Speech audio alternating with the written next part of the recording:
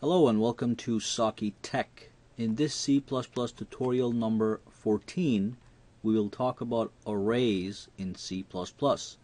Now there's no point in wasting your time in an arrays tutorial if you have no idea about C++.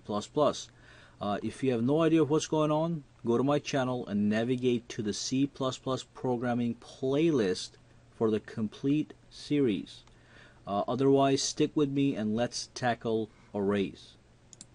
So what is arrays? As with anything in C++, you have to understand the theory first. So arrays are simply a number of elements of the same data type that are ordered in a memory sequentially. Now every element in an array can be individually referenced. Now what does that mean? What that means is we can store 10 values of type integer into an array without having to declare 10 separate integer variables. Now the best way to learn what that means is to do a practical example right away. So let me start by declaring a couple of regular non-array variables. Integer, student, ID, _1. Let's do integer student ID number 2. Let's do integer student ID number 3. So what happened here was I declared 3 different variables of type integer for first student, second student, and third student. Now normally there's thousands of students in a given school. We're just doing a small example because I don't want to overload the screen. But obviously this would have been a very wasteful method if we declared 1,000 students. So an array can help here. What you do is, first of all, let me give you the basic syntax of declaring an array. The first thing you do is you put the type, the data type of an array.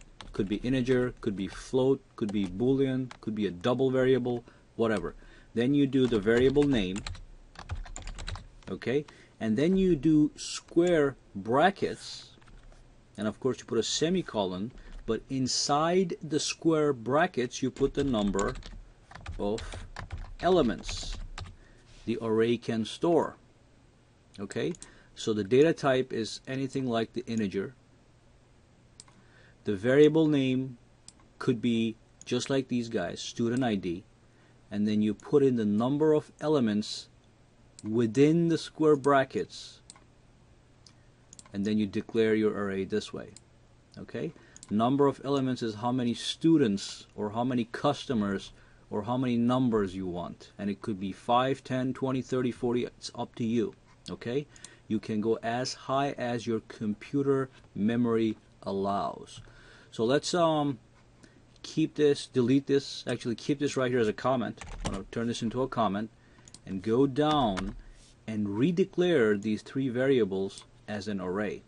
So what I'm going to do is I'm going to do integer student ID, open the brackets, put in 3. So what happened here is I have 3 integer variables that can do the same thing as this without wasting all that space. Now how do I differentiate between student 1 and student 2 in an array? Now here, as you can see, we have specific names for each student. So this is student 1, this is student 2. With this one, what you do is you access the arrays using a specific method. So what you do is student ID brackets 0 is student 1, student ID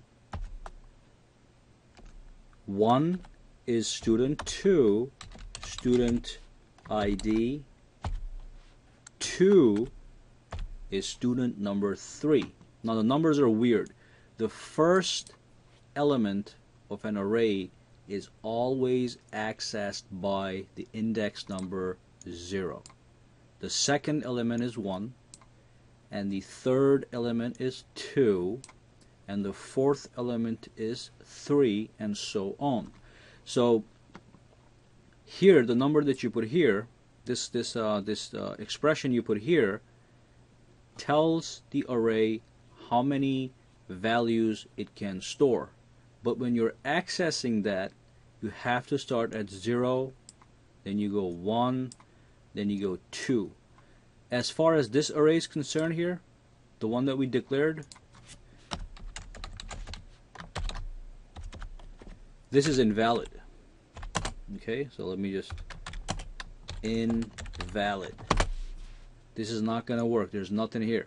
When we declare this, computer opens up a memory space for student ID 0, student ID 1, and student ID 2. And you still get 3, which equals to the number in here. But the way it's accessed is different.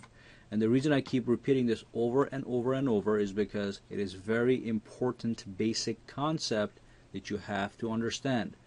Okay, now that we're clear on this, let me remove these guys. Okay, so what we just looked at is how to access the values of an array for any given element. So far we know how to declare an array, which is right here, and here's an example, and we know how to access each individual element of an array. Now the next thing is, how do we initialize an array?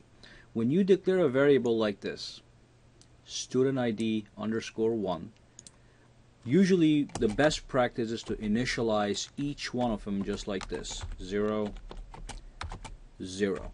Okay, because when you declare a variable, it gets assigned a random value that could mess you up later. It's always safe to initialize brand new variables to 0, and then we can modify them later down in the program.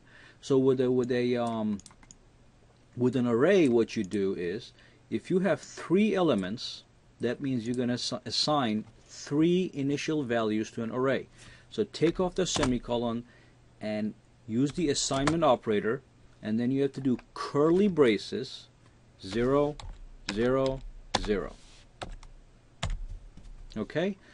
So what happened here was student ID 0 got assigned 0, student ID 1 got assigned 0, and student ID 2 got assigned 0.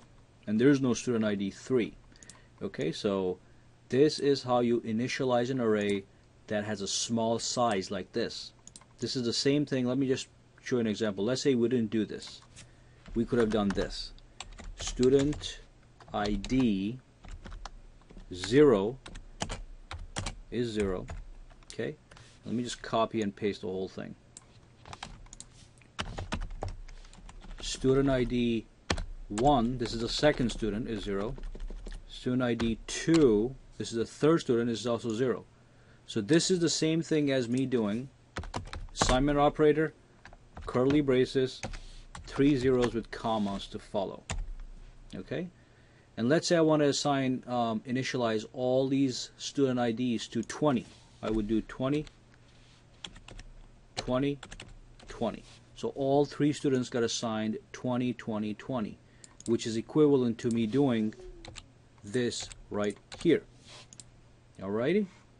So when it's a small array, this is how you initialize an array. If it's a big array, like 300 or 3000, you're not going to sit here and do 20, 20, 20 forever. Okay? What you're going to do then is you're going to use loops. And I'm going to show an example in a minute. So what I'm going to do then is, I'm going to do one more quick example before I move on to a bigger array. So I'm going to remove all this stuff right here. And the first thing I'm going to declare is an array. I'm going to do an integer array, customer ID. And let's say we have 5 customers. Okay. So what I declared here was an array of type integer that can store 5 values. So what I do is I go down here and I want to initialize this array. I want to initialize each customer ID to 0. What I do is, actually I don't go down there. I can initialize it as I'm declaring it. Curly braces, 0, 0, 0, 0, 0. So what happened now was all customer IDs have been initialized to 0. And then let's say I want to, the customer number 3 actually came in and we assign them a brand new ID number. What I can do is I can change that value individually without touching any other elements in the array. So what I do is I go to element number 2. Okay, that is the third customer.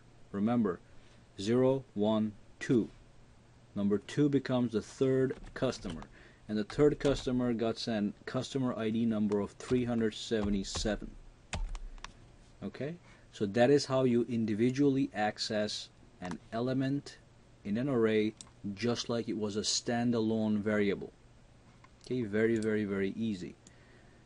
Okay, now let's remove all this, and let's say we were writing a bigger program and we had 500 customers and we need to initialize all the customers to 0 in the beginning.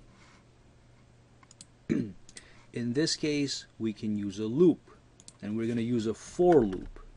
Okay, and if you don't know how the loops work, I want you to go back to my tutorials and go to the loops section to understand how loops work. Otherwise you're not going to understand what I'm about to do.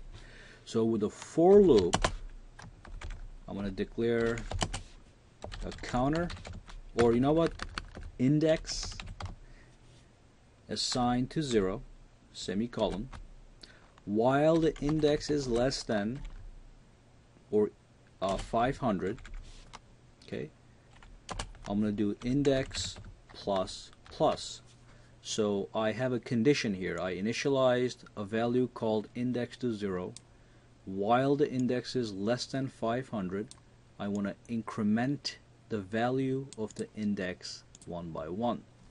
So I'm going to go down here. Okay, I'm going to put my curly braces, and inside of the curly braces I'm going to initialize this array, and I'm going to show you how to do it right now. Okay, so I'm going to type in customer ID. Okay, inside here I'm going to put index. I'm going to assign this to 0. So does everybody understand what is happening here? This index is going to reference each element in the array until we reach 500. Okay, so index is 0 to begin with. So the first execution is going to be customer ID 0. So the first customer is going to get assigned to the value 0. Then the loop is going to loop back to the beginning right here. Okay, and by now the index has increased by 1. Okay, this one gets skipped. This only runs once in a loop. The first time a loop runs, this actually happens, but the second time a loop runs, this gets ignored. The second time that happens is these two run. Okay, so let's go over one more time just from the beginning. So index gets assigned to 0. Okay, and this is the first time the loop is running. So the customer ID 0, that's the first customer, gets assigned the value 0. Okay, and then the loop goes back.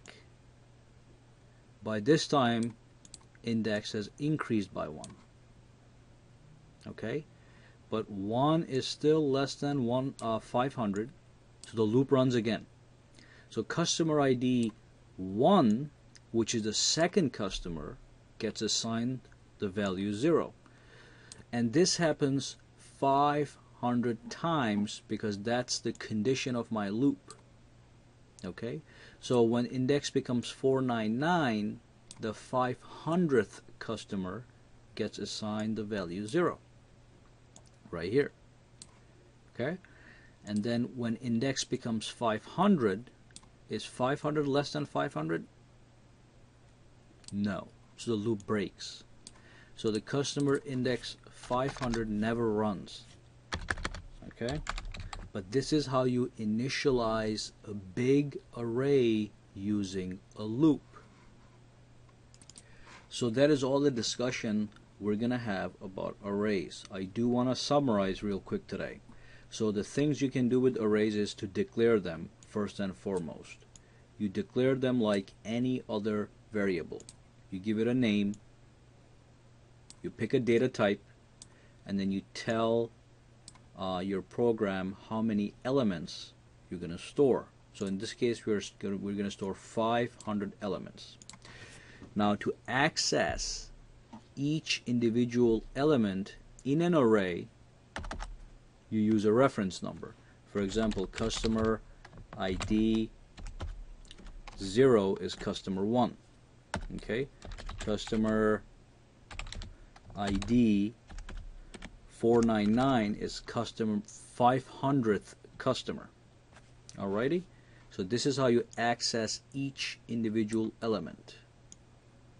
Okay, now if you have a small array of 5 people, you can declare it by putting in curly braces. Oops. Curly braces 0 0 0 0 0. So that initialized all 5 elements of the array to 0. If you have a big array of 500 customers or more, then you use a loop like this. You pick an index number, starts at 0, while it is less than the total number of customers. Keep increasing the value of index using this plus plus operator. Okay, and I've been over this in my previous tutorials. And then 500 customers get initialized to 0 to begin. Now one final thing I'm going to go over in this tutorial is that you can actually print arrays just like any other variables. So let's do it this way. Let's say customer ID, the 10th customer has a customer ID of 500, and you want to print this to the screen. All you do is cout and you type it in exactly as it is, ID 9. Okay, and in fact let's put a new line here and let's save and run this. Save the file, build and run. Okay, so there you go. We printed the 10th customer and the value was 500. And then you can also read the situation, the variable, the same way. So you can go here and type in cout, enter customer ID for the 10th customer. Okay, and then you put the semicolon and you put in CIN, which is to read values from the screen. Read customer ID 9. Remember, even though the index says 9, this is the 10th customer. So remove this because we're going to read it from the screen. And then I want to put a new line right here. Just keep this clean. So what we're going to do here is we're going to have somebody enter the user ID. We're going to read the user ID, the customer ID. We're going to print the customer ID. Okay, so file save and build and run the project. Okay, it says enter the customer ID for the 10th customer. So let's the customer ID is 8,000. Okay, and then it prints it right away, 8,000. So this is how you can do basic input and output on a array. Very easy. You just have to remember the basics. And that brings us to the end of the array subject. In the next module, we're going to actually talk about sending arrays down to functions. We already talked about functions. We know that we can send variables down to functions. We can also send arrays down to functions. And that's what I'm going to talk about in my next tutorial. And that's going to be a little more advanced than what we have been doing so far. But this brings us to the end of this tutorial. Subscribe to my channel for more C++ videos to come, and give me a thumbs up if you liked this video. And thanks for watching again. Have a good day.